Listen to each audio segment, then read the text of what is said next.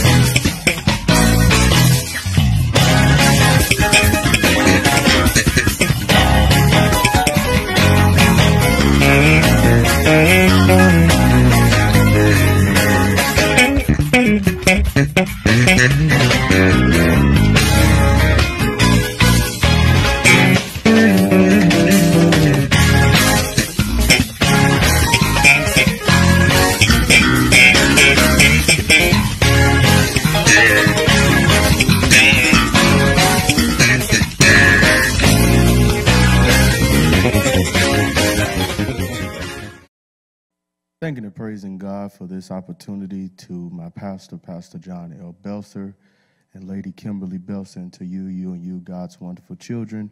This is the day that the Lord has made. We shall rejoice and be glad in it. Today, as we go deeper into our Lenten season, we celebrate the 40 days before we go to Calvary.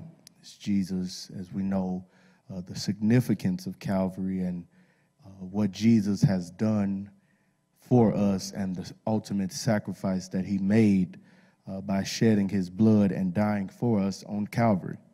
And it was not because we did everything so good. It was not because we did everything so perfect, but it was because his compassion fails not and his mercy is new every morning.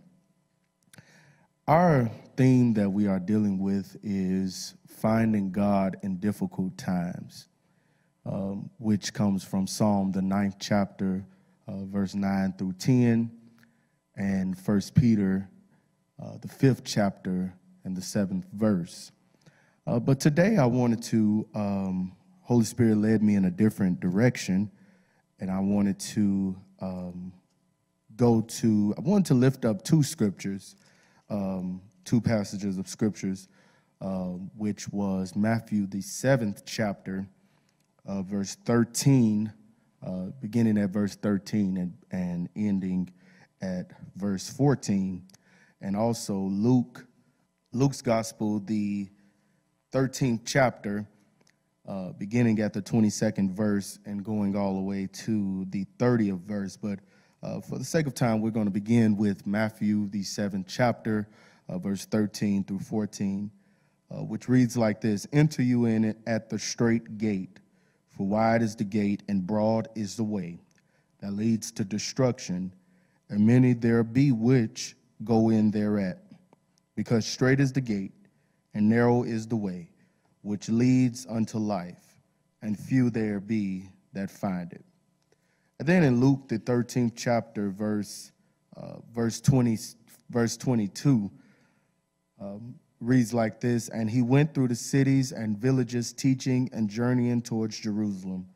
Then said one unto him, Lord, are there few that be saved? And he said unto them, Strive to enter in at the strait gate. For many, I say unto you, will seek to enter in, and shall not be able. When once the master of the house is risen up and has shut the door, and you begin to stand without, knock at the door, saying, Lord, Lord, open unto us. Then shall you begin to say, We have eaten and drunk in your presence, and you have taught us in our streets. But he shall say, I tell you, I know not whence you are. Depart from me, all ye workers of iniquity. There shall be weeping and gnashing of teeth. You shall see Abraham and Isaac and Jacob and all the prophets in the kingdom of God, and you yourselves thrust out. And they shall come from the east and from the west and from the north and from the south, and shall sit down in the kingdom of God. And behold, there are last which shall be first, and there are first which shall be last. So I just want to concentrate on what Jesus is saying. He says, straight is the gate and narrow is the way that leads to life, but wide is the road that leads to destruction. And in this season of our lives, we're seeing so many people have opted out of doing the right thing and going down the right road and have decided for themselves that they will go down the wide road because the wide road has many more exits and it has more bright lights and seems as though it's more opportunities. But there was an old saying that said it like this: the grass is not always green on the other side. I can remember I remember my first time taking a long trip alone back to Arkansas, where I went to school.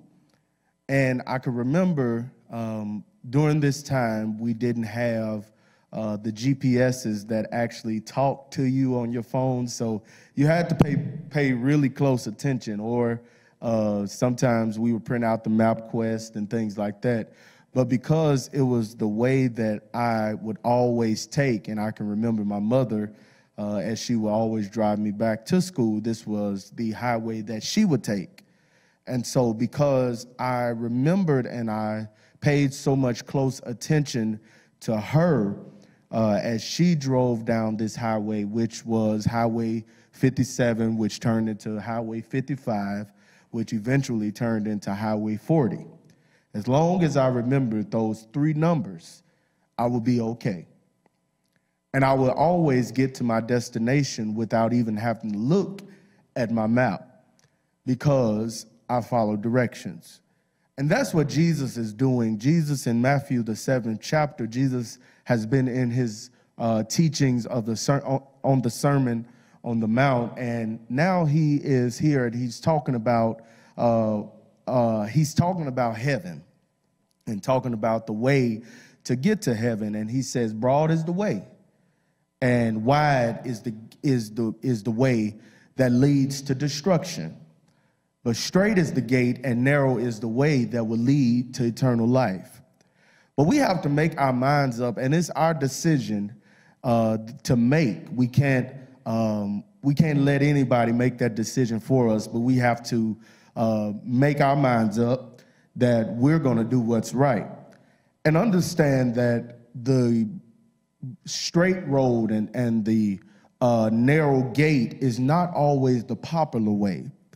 And it seems as though that not only have the world gotten away from the narrow way, but also the church seems as though it's getting to the narrow way, getting to the wide way. It seems as though everybody is trying to appeal to the world. And if you go in so many different churches now, you really don't know if you're going into a church or if you're going into a auditorium or where you're going, because the church no longer stands out. It used to be a time where we used to have reverence and fear of God, that we wanted so much of God, and the same respect that we would give in corporate America, we would give to God. But nowadays, we have people, and they'll fight you on what they should wear. They'll fight you on how they should act in church. And I remember when I was a child at my home church, we had this class that we took, which was called Church Etiquette 101. And I am so thankful for that class. I'm so thankful for the teacher, Sister McDowell, who steered us in the right way. Because the Bible tells us, train up a child in the way that he should go. And when he is old, he won't depart from it. So we got to get to the point where we make our minds up that no matter what the world may say or the world may do, we have made our minds up that we're going to stay on the right road. Jesus is here in Luke, the 13th chapter, the 22nd verse. He's here And he said he went through all the cities and the villages preaching and teaching, because during this time he was no longer welcome in synagogues. And then people came up to him and said, Lord, there are few. Are there few that needs to be saved? And Jesus said, just look around. There are many of us that need to be saved. And understand, my brothers and my sisters, those that are watching, those that are viewed at a later date, just coming to church and being active in church is not going to secure your seat into the kingdom. But you have to make your mind up. Jesus' whole mission was for us to go into the world and to preach the gospel to every creature. So we have a job to do. And we no longer can just stand around while the world is going crazy, while there's so many different situations that are going on around us, and just be silent as a church. We have to now make our minds up. Okay, what are we going to do? How are we going to win souls? How are we going to invite people in? And that's what that old song said like this: I'm chasing after you. No matter what I have to do, I need you more and more. And if we ever needed the Lord, we need him right now.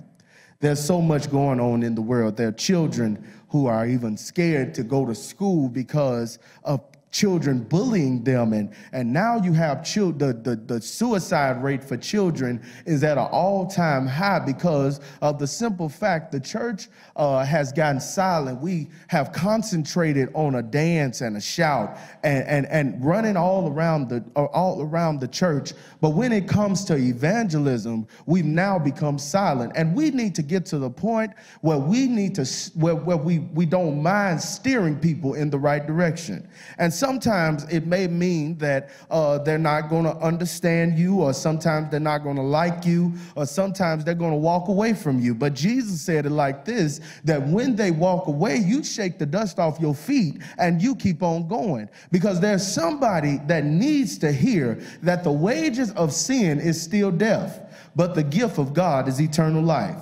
So here he is. Now he's going through these cities and these villages, and he's teaching and he's preaching. It's the same as he was doing in Matthew chapter 7. Jesus was teaching on the mount, and he was teaching the people, and everybody who came, he taught them something.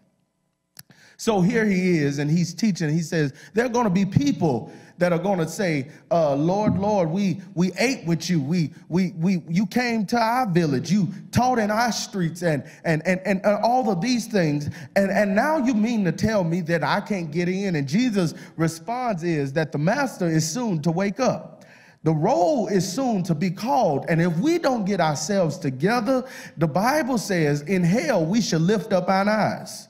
So in this season of Lent, we got to make our minds up that no matter what goes on, no matter what comes our way, that we got to make our minds up, for God I live, and for God I'm willing to die. And I don't know if I'm talking to anybody who's viewing, or anybody that just may need a word, but Jesus he's not a plaything. Timothy Wright said it like this: he's got a way that you can't go under. You can't go over and you can't go around him, but you must come in at the door. Jesus said it like this: I'm the way, the truth, and the life. No man cometh unto the Father but by me. But we've gotten so caught up in ourselves, and nowadays you can't even get people to lift their hands and tell God thank you, because of the simple fact we're so distracted, and life has a way of distracting us and deterring us from our responsibilities and everything, because we come to church, and if we're in church more than an hour, now we're looking at our clocks, now we're looking at our phones and everything. We cannot get into the presence of the Holy Spirit because we're too caught up in ourselves. So Jesus said there's going to be so many people that's in the last days that are going to be shut out, and those are going to be the people that were in the church. They're going to be the people that were falling out, and those are going to be the people that was prophesying and everything, and they're going to be the ones that are being shut out because they had the chance to get to know Jesus, but they missed their opportunity. because they were so caught up in themselves. They were so caught up in what they were doing, and they were so caught up in how they were doing it that they missed the opportunity to get to know Christ. And oh, my brothers and my sisters, if you don't know who Jesus is, Grandma said like this: if you don't know him in the pardon of your sins, you better get to know him, because time is winding up. And there's so many people I have the opportunity of, and I love having these conversations with my coworkers and sitting and hearing them talk. And so one day, when we finished our work, and after we finished our work, we sat and we waited on the bus to come, the shuttle bus to take us to our cars. So during this time, a young lady asked me to work for her on a Sunday. And I said, well, I don't work on Sundays. And she was like, well, what would happen if you miss one Sunday? I was like, well, I can tell you what would happen. If I miss a Sunday, I won't feel right. And during the COVID pandemic, I am just so grateful that God spared my mind and he spared my spirit, because in the church, in the COVID pandemic, and we couldn't go to church, we couldn't leave our homes, and we had to watch church from our computers and TVs and everything like that. And I just felt so low, and I just felt so distraught. So I told her, I said, this is something that has been embedded in me. And it wasn't because my mother and my father used to bring me to church every Sunday, which they did, and I'm so grateful that they did, but it was because God got into me. His spirit got into me, and because his spirit got into me, it wasn't a routine anymore, but it was something that I wanted to do. And so when I accepted Jesus as my Lord and Savior at the age of 7, it wasn't because they told me, oh, if you don't go and sit in that seat, you're not gonna make it to heaven. But it was because I met him for myself. He started moving on the inside of me. And is there anybody that could just testify? When I met Jesus, my life has changed. I don't walk the same way I used to. I don't talk the same way I used to. I don't even live the same way I used to, because Jesus came into my heart. So Jesus is here, and he's telling them, he's saying, there's going to be a lot of people that are going to miss heaven because they were so caught up on themselves.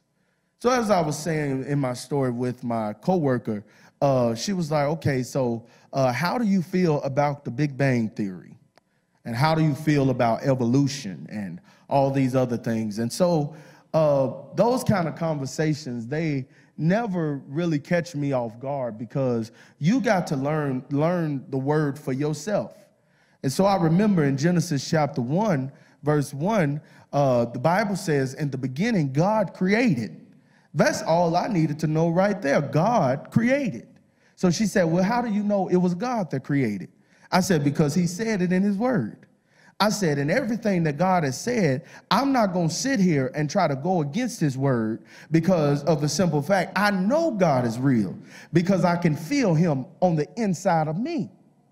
I said, so she was like, oh, but do you know that we evolved from apes and monkeys and all those other things? I said, that may be. I said, because a lot of people look like them. But the simple thing is, I know him for myself.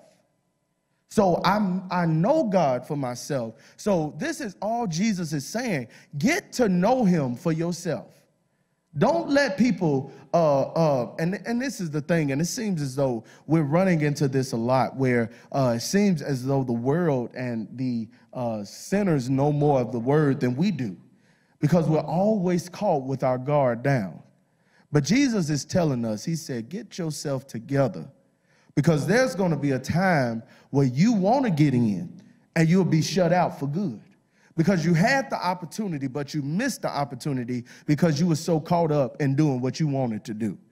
Jesus is saying, he said, there's going to be gnashing of teeth, and there's going to be a lot of weeping, because there are going to be people that don't understand. Well, how was it that I did all of this? I came to church every Sunday. I was baptized. I accepted you as my Lord and Savior, and I did all of these other things, and I still didn't make it in. Jesus is saying, just Just coming and just doing it out of routine is not enough, but you got to get it in your heart, and you got to get it in your soul that you're going to live for him. And it's not just you living for him on a Sunday and Monday through Saturday you're doing whatever you want to do, but this is a 365 or 366 if you're counting a leap year. This is something that we have to do every day. Every morning we have to get up and we got to tell God, thank you for waking me up this morning. Thank you for putting food on my table. Thank you for keeping breath in my children's body. Thank you for keeping a roof over my head. We got to learn how to tell God, thank you.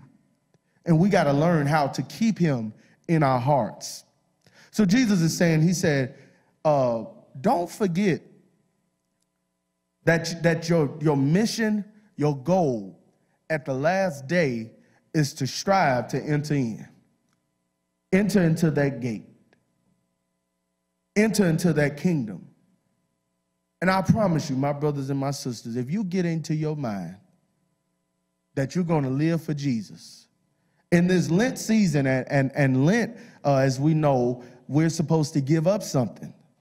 So how about this year, in giving up something, how about that we strive to get closer to God? Not just, so many people have confused fasting with losing weight and dieting and everything, but the Bible teaches us about fasting and talks about how we should go into our room and our secret room and we should pray. And what God sees in secret, he'll reward openly. And there's so many of us that are waiting on God to do something for us in this season. And this is our time to actually get into the realm of the Holy Spirit. If you want God to do something for you, and you want him to open some doors up for you, learn to spend some time with him. Because he says it like this, behold, I stand at the door and knock. And if any man will come after me, I'll sup with him, and he with me. So my brothers and my sisters, it's your choice. It's your opportunity to make your mind up of who you gonna serve. Bible says it like this, no man can serve two masters. You can either love one and hate the other, but you can't serve them both. So you gotta make your mind up. Who's it gonna be? What are we gonna do in this year? How are we gonna get closer to God? We got to do as what Jesus told them in Matthew the 6th chapter and the 33rd verse. Seek ye first the kingdom of God and his righteousness, and all of these things will be added unto us. But we cannot do that if we're so distracted. So I want to pray real quick. Father, help us to rid ourselves of distractions and things that have tried to overcome us. Because you said in your word, God, be not conformed to this world, but be transformed by the renewing of our minds. So God, in this season, in this Lent season, we want to go after you. We want more of you, God. We want to be who you have called us to be. We want to be the preachers that you called us to be, the teachers that you have called us to be. We want to be who you have called us to be, and we want to walk the way you have called us to walk. God, so we ask that you would just take our minds off things that are not of you and put our minds back on you. And we'll give you all glory, all honor. In Jesus' name we pray. Amen. This is your latest from FBC. Come hear what the Holy Spirit is saying through the vessels of First Baptist Church. Sundays at 8 a.m. we are in our live services. Every Wednesday at noon, get a word to inspire, educate, and help you grow during our midweek Bible class. And at 7 p.m. on Wednesdays, join us for our enrichment class, aka Sunday School, via teleconference, where we will take time to break down the key aspects of the Word of God so you can understand this great life we live as Christians. And you can stream our services and Bible class via our social platforms. So invite a friend, a loved one, and get inspired, educated, and elevated in the Word of God and worship at FBC.